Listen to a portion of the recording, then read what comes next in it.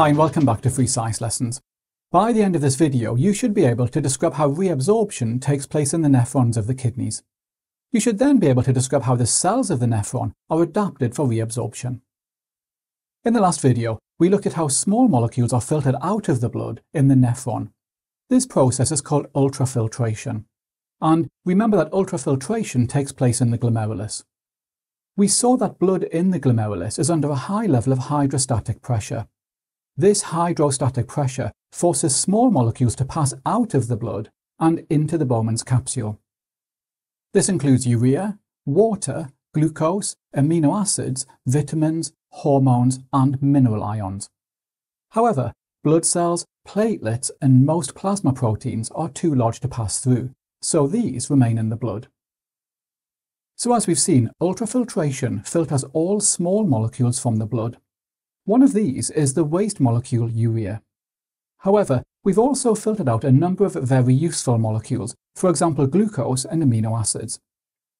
So in the next stage, these useful molecules are now returned back into the blood. This is called reabsorption or selective reabsorption, and this takes place in the proximal convoluted tubule. I'm showing you here a close-up of the proximal convoluted tubule and a nearby blood capillary. Remember that the lumen of the proximal convoluted tubule contains the small molecules filtered out of the blood in the glomerulus. So we have water, we also have useful molecules such as glucose and amino acids, and we have the waste molecule urea. So as the fluid passes along the proximal convoluted tubule, molecules can be reabsorbed from the fluid back into the blood. All of the useful molecules such as glucose are reabsorbed. A large amount of water is also reabsorbed. However, urea remains in the tubule and is excreted in urine. So let's look at how the useful molecules are reabsorbed. This involves a number of stages and you need to learn them. I'll be using glucose as an example, but this could apply to any useful molecule. This diagram shows the epithelial cells lining the proximal convoluted tubule. Now in these cells, active transport transfers sodium ions out of the cytoplasm and into the bloodstream, and the process of active transport requires energy from ATP. These sodium ions are carried away by the blood.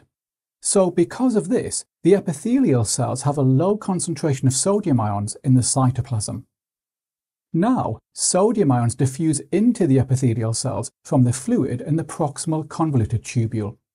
This takes place through carrier proteins. It is an example of facilitated diffusion. At the same time, the carrier proteins also transfer glucose molecules from the fluid into the epithelial cell. Now, because the transport of glucose is coupled to sodium ions, this process is called co-transport. The glucose molecules now diffuse out of the epithelial cells and back into the bloodstream. So as you can see, we've reabsorbed the glucose molecules from the fluid in the proximal convoluted tubule back into the bloodstream. Now I've used glucose in this example, but there are actually a number of different carrier proteins. Each type of carrier protein co-transports a different molecule along with sodium ions. A large volume of water is also reabsorbed back into the blood, and the reabsorption of water takes place by osmosis. Now the epithelial cells in the proximal convoluted tubule are adapted for efficient absorption of molecules, and you need to be able to describe these adaptations. Firstly, the membrane on the lumen side of the cells is covered with microvilli. These microvilli provide a massive surface area for reabsorption of molecules. Secondly, there are infoldings on the membrane near the blood capillary. These infoldings provide a large surface area for the transfer of molecules into the blood. And lastly, the epithelial cells contain a large number of mitochondria. These mitochondria provide the ATP needed for the cells to carry out active transport. In the next video, we look at the role of the loop of Henle.